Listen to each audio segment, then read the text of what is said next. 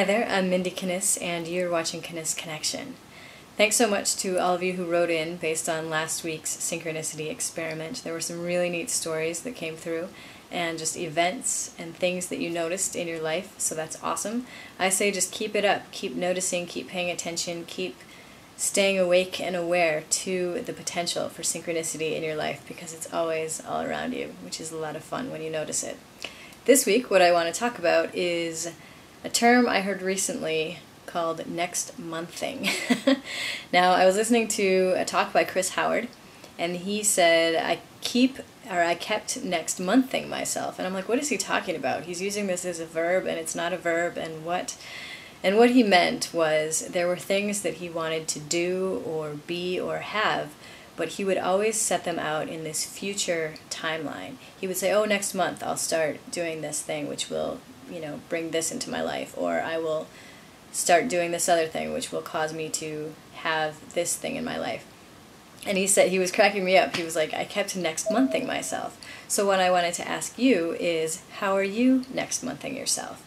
I guarantee that a lot of you were next monthing yourself last month in December.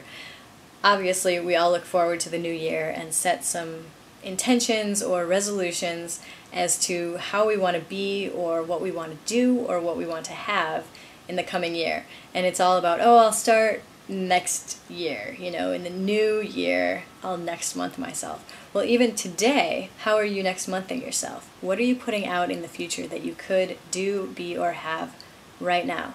I just want to remind you that your most powerful point is always in the moment. It's in the current moment, right now. Obviously, we can't go back to the past.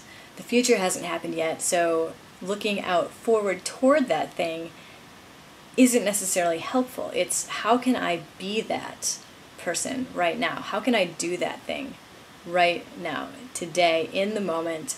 So just think next time you're pushing something out further, you're next monthing yourself, and what can you do in the current moment to become, have, or do that thing that you were next monthing.